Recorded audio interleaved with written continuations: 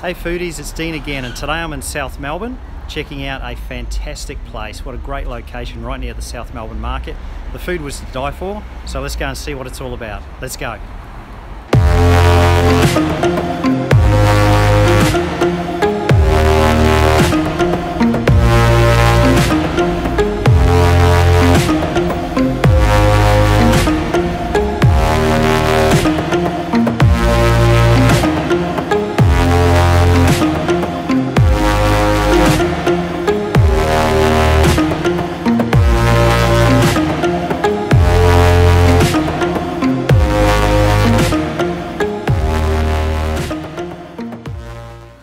Alright, my good friend Chris, his meal's just arrived. What does it look like, Chris? Yeah.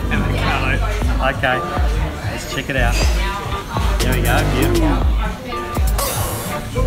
What do we call this dish? Stack. The stack. Just the basic stack. Smart. The smart stack. No, just smart. Oh, smart. Yeah. So obviously eggs, avocado, It's bit the of nuts. dukkha on the outside. Looking alright. Eggs cooked well. Yeah. Well, I won't hold you up. You can get stuck into it. Enjoy. Very good.